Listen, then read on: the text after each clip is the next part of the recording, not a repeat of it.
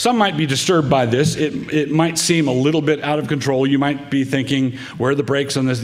Telling people to go out there and party, go out there and celebrate, go out there and shop, and what if they run themselves into debt and then they have to declare bankruptcy, and what about that? Well, yeah, okay, that'd be bad. Don't do that. Drunkenness is bad. Don't do that. Well, I need the brakes on this thing. Well, why do we only need brakes on one kind of car? Why do we only need brakes on the celebratory car?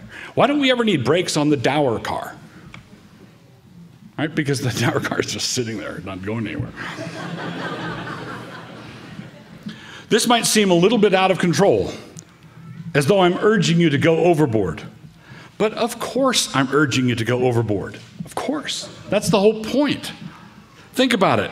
When this world was in sin and error pining, did God give us a teaspoon of grace in order to make our dungeon a tad pleasanter? Is that what the incarnation is all about? I think I'm going to go down and just sort of maybe give them a little more, 6 inches more in their chain so they can move a little bit. No. God did not make our dungeon a tad pleasanter. No, he came, was born of a virgin, born under the law, lived that perfect life, destroyed death in his death, went into the grave, ascended from the dead, and ascended into heaven, from which place he is destroying all his enemies.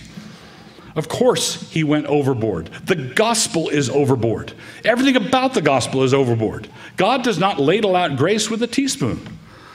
So, he didn't come down to make your dungeon a tad pleasanter.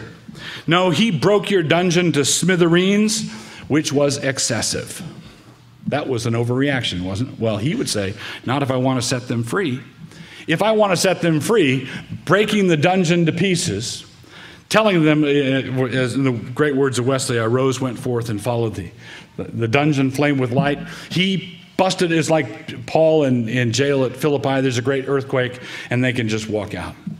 That's the Lord's action. That was excessive, but not excessive if you want to set them free.